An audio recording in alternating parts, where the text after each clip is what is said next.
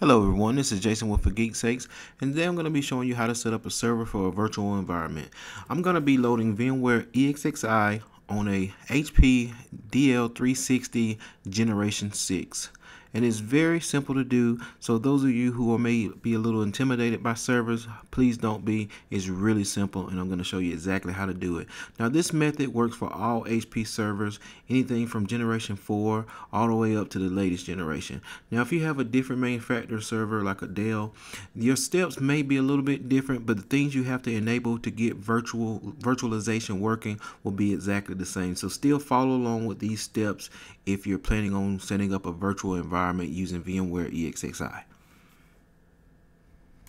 If you've been in IT long enough and been dealing with Windows, you know when you have a blue screen at startup or the blue screen disappears, that we call it the blue screen of death, because that generally means something very bad has happened and you need to take immediate action to resolve the issue before systems continue to work.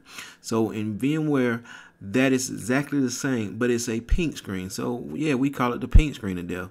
And anytime you see the screen, that means something has failed and you need to take immediate action. So upon installation, I pulled the, well, first of all, I just grabbed the server off of my shelf and I was going to load it up with VMware EXXi to do a lab.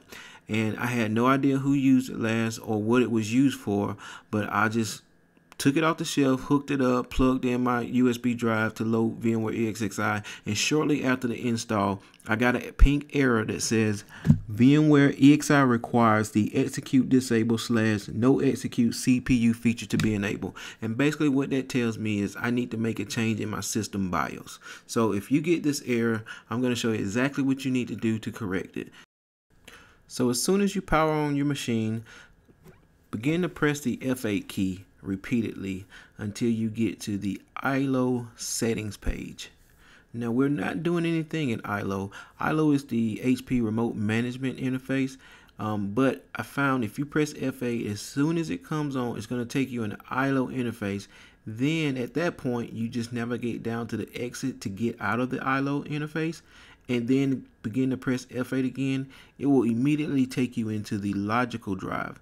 Inside of the logical drive, you can verify or create logical drives for hard drive space. So if you have two 80 gig hard drives, you can create a logical drive that will combine them together to create 160 gig and so forth. Now, it's not necessary to do anything fancy, any kind of special RAID array to practice redundancy and stuff. We're just trying to get a lab up and running in order to learn voice. So if that's something you're into, you know, play around with different RAID arrays and different types of way to create redundancy or just ways to set up your hard drive. But for me, I just use the basic RAID 0 because I want to maximize maximize all the hard drive space I have. And in this particular server, I think I did have 280 gig. No, I can't remember what I had, but basically I combined them all together to give me the most amount of hard drive space as possible. Okay, now the very next thing we're going to do before we start the install is go into the BIOS and enable the two features that's going to allow virtualization.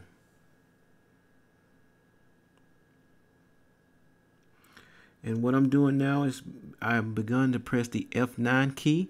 And again, this is an HP server, so to get into your BIOS on a different manufacturer server may be a different key press. But again, the features and things you have to enable are exactly the same.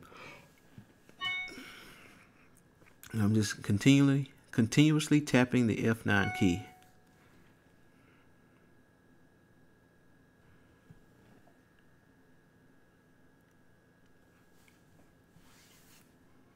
So once I'm inside of the BIOS, I'm going to go down to Advanced Options,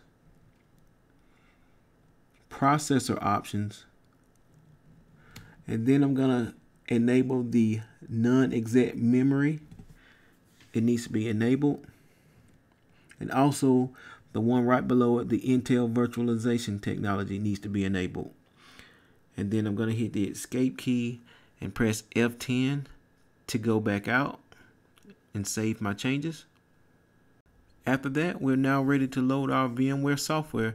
So I'm just going to let this whole process run through. I have cut some of the stuff out just to save time, but I'm just going to run it out just so you guys can see how it's done.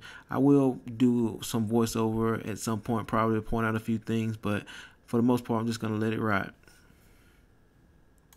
7, 6, 5, 4, 3, 2, 1. You'll never have the sacred stone. Oh, this you crazy mother.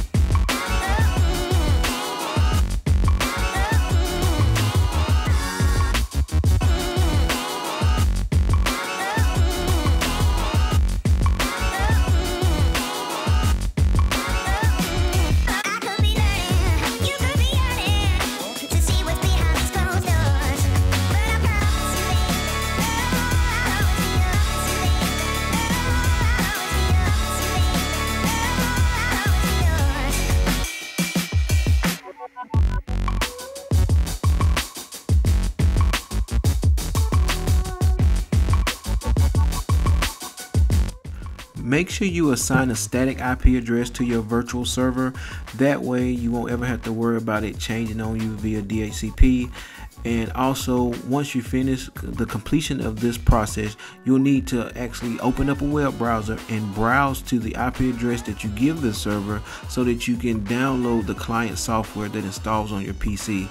From there, you'll be able to remotely manage the server and add files and create virtual machines.